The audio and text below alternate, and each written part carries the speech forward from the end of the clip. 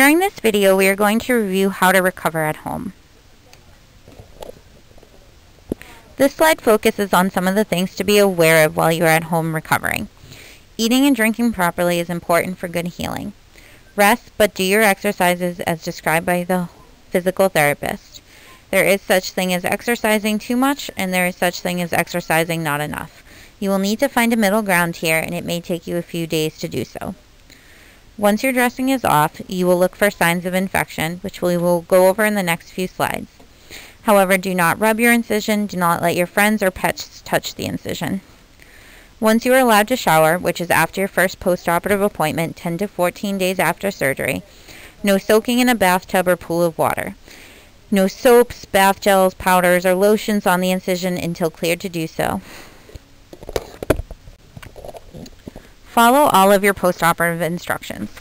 Please keep all of your post-operative appointments. We want to make sure that you are meeting your goals in a timely manner. Never put anything on your incision that you were not instructed to do so by your orthopedic team or visiting nurse. Never drink alcohol while taking pain medication.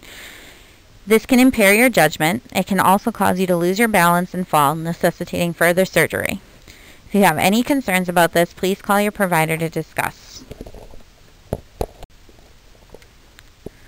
Signs of infection to be watchful for are redness around the incision or dressing while it is still on. The area is warm to touch. You have had a fever of 101 for more than a day. Any drainage or pus from the wound. Increased pain more than before, especially if the pain is unexplained. For example, you would expect to have a little bit more pain if you work harder with physical therapy, or any unpleasant smells. This is an example of a clean incision. There is no redness or drainage, no pulling apart.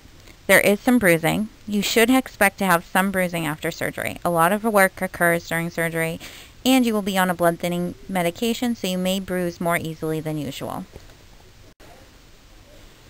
This slide shows some redness surrounding part of the incision. This is a sign of an early infection. The good news here is that there is no drainage and that the entire thing is not red. If you see this, you should call your doctor's office and let them know what is going on. If there is any point where you are unsure if the incision is red, or if you are questioning something regarding your incision, please call the office immediately. When you are at home, we advise that you monitor your temperature daily. Make sure you have a thermometer at home to do so. Call the office with any concerns. We will have you describe your symptoms and make you an appointment or tell you best what to do. Our office is open Monday through Friday, 8 to 5. This is the best time to call, as someone will answer your questions promptly. However, issues do arise during the weekend and at nighttime. If something urgent happens, please call the office phone, and the answering service will direct you to the on-call surgeon, who will get back to you as soon as possible.